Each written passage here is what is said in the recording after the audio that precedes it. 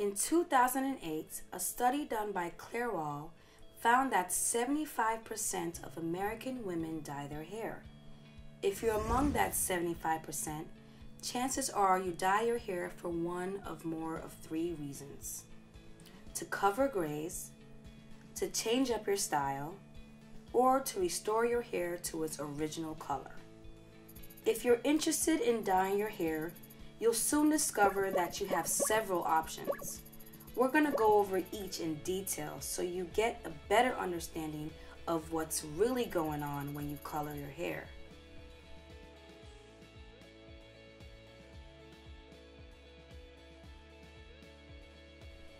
First, I'm going to start by saying there's no such thing as a natural or organic permanent hair dye. There's basically two different types of permanent hair color: oxidative hair dyes and progressive hair dyes. They're both permanent but have many differences.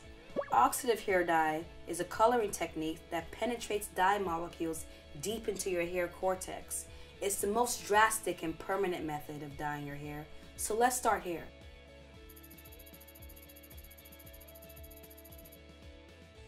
Oxidative hair dyes have two main components: ammonia hydroxide and hydrogen peroxide. The ammonia hydroxide has tiny dye chemical molecules called couplers added to it. Coupler molecules are small enough to penetrate the hair shaft. They come in primary colors, so either red, yellowish green, and blue. And as you know, mixtures of primary colors can make any other color. Hence why mixing skills is so big in the salon industry. The ammonia has an alkaline pH of about 11, so its purpose is to swell up and lift the hair's cuticles, allowing these tiny coupler molecules to enter more easily, similar to how relaxers work. Oh yeah, ammonia is also used in cleaning products, bug and animal repellents, and in tarnish removers. Just saying. The second component to an oxidative permanent hair dye is the hydrogen peroxide, which is used to simultaneously bleach your natural hair pigment and develop the new hair dye color, hence why it's often called a developer. It's usually in the form of a light cream so it can spread easier.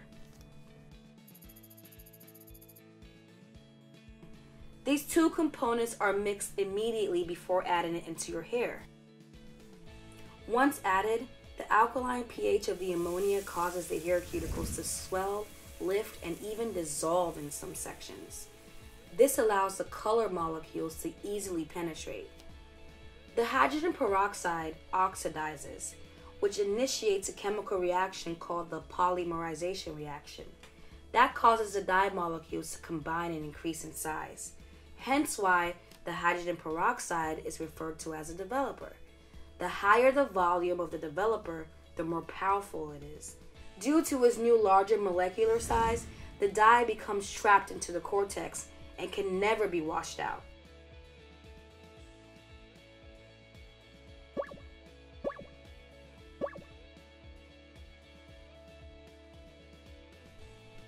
The combination of the ammonia hydroxide and the hydrogen peroxide causes the hydrogen peroxide to react and oxidize. This reaction completely bleaches your hair's natural melanin, so you achieve a new hair color as promised, and not a mixture of your natural hair color and the dye color. This is the only way to achieve a lighter color than your natural hair color permanently. The decision to permanently dye your hair is completely up to you. These days, many things we put in and on our bodies comes with a risk.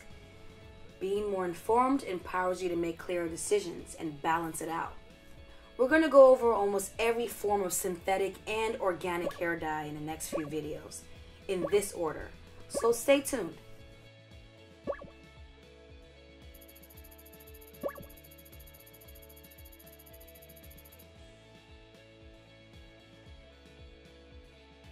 Did you know that we're on Facebook, Twitter, and Instagram?